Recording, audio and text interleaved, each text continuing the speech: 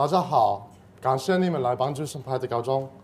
我是高四的学生，我被省派的高中给变好了，让我多变成一个好男子。这是我省派的高中的经历。And in case you're wondering, I was just speaking Mandarin Chinese. And now that I have your attention, I would like to tell you my story in English.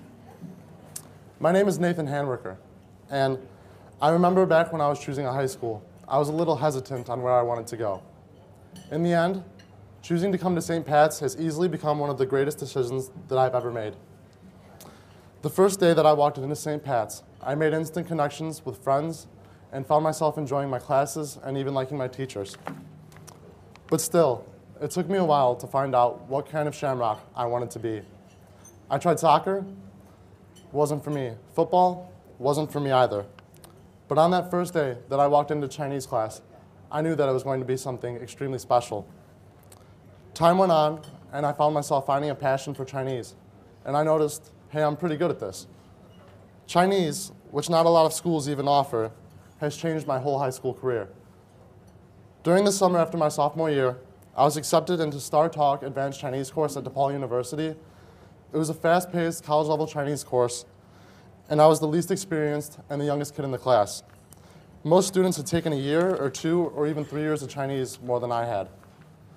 I was working hard every day to learn, but all the while I had so much fun doing it. In the end, I came out with an A+ in the class, new friends, a smile on my face, and more Chinese in my brain.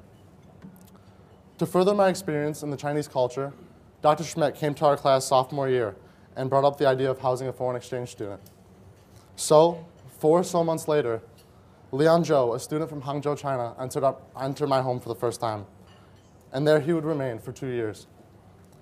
We shared so many amazing experiences, but sadly, he just left for college a month ago. He has become one of my greatest friends, and I'm sure he'll come back every Christmas to visit. And then junior year, I participated in the Midwest Chinese Speech Contest.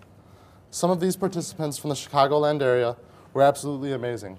You could see how much dedication they had to winning. I went out there and gave it my best shot, and I came home with a silver award. And then lastly, this summer, I traveled to China with my teacher and her family.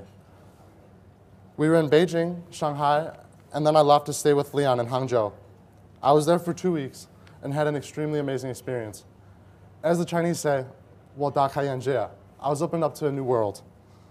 I met fascinating people with interesting stories, communicated with locals, traveled to the great landmarks in a historical country, and ate all kinds of crazy food.